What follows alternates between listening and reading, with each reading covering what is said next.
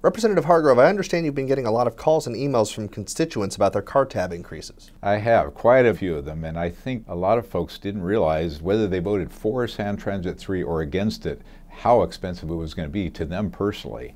And so they're seeing the car tab prices come in way higher than they expected. And to top it off, they're realizing that car tab fees are based not on the actual value of their car, but on the manufacturer's suggested retail price and a depreciation schedule from there, which really bothers people.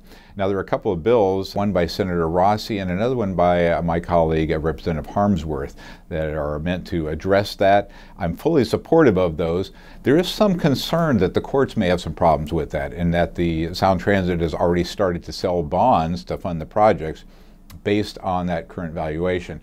However, I have also heard that there may be some way around that, and I'm looking for solutions to get that addressed. You've had some long days on the House floor over the past couple of weeks. How has that been? Well, they've been long, not just in the hours that we put in there, but in the concentration that they require. We might cover dozens of bills in a single day, and I have to really look at them and understand all the details. There are amendments that happen at the last second, and I have to see if they really change the bill. Also, the bill title might sound just great, but it may not really be the best solution. And it's easy to start thinking politically. If a bill says it's to help veterans, and I don't think it's the best bill, I can be thinking, how's this going to look if I'm voting against a bill that's taking care of veterans? So I have to really just stick to my principles and make sure that I really am voting on a bill that is best for my constituents. House Bill 1215, your Innovation Schools bill, recently had a hearing. How did that go? It actually went pretty well. The hearing happened after cutoff, so it cannot be passed into law this year. But it was a chance to get the bill aired, get the discussion started so that possibly it can happen next year. Most of the testimony was great. There were some kids there from an innovation school that really sold how important innovation schools are. I was really encouraged by that. The chair had some concerns that the bill is not necessary because obviously an innovation type school already exists.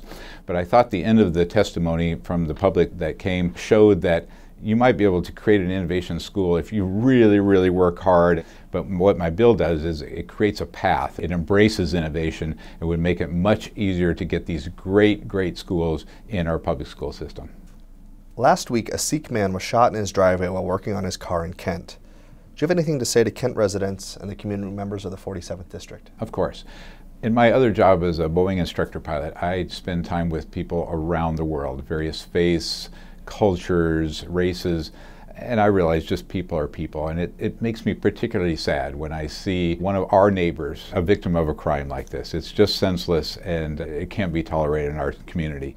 I'm going to do all I can to bring our community together. So I'm going to attend the Community Unity Rally at Kent Lutheran Church from 11 o'clock to 1 o'clock on Saturdays. So I encourage people to come out so we can just come together as a community and unite.